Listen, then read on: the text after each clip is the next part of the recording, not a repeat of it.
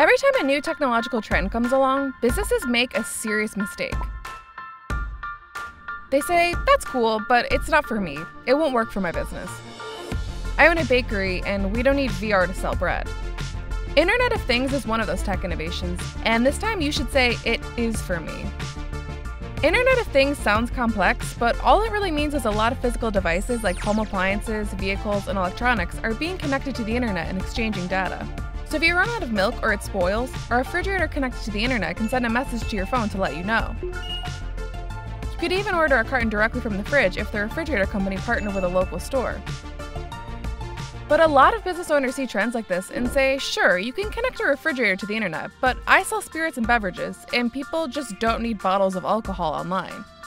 But think about some of the pieces of technology or up-and-coming topics that maybe 5 years ago we thought had nothing to do with us. Those who ignored them quickly fell behind, if they survived at all. Consider that by 2025, over 75 billion devices are expected to be connected to the internet. If you don't think yours could be one, you may not be thinking ambitiously enough.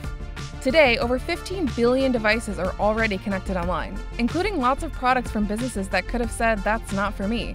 Helmets, flower pots, window blinds, and toothbrushes.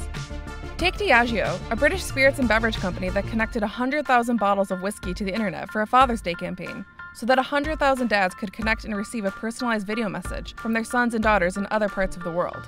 If they can turn a bottle of booze into a connected device, what can your brand do?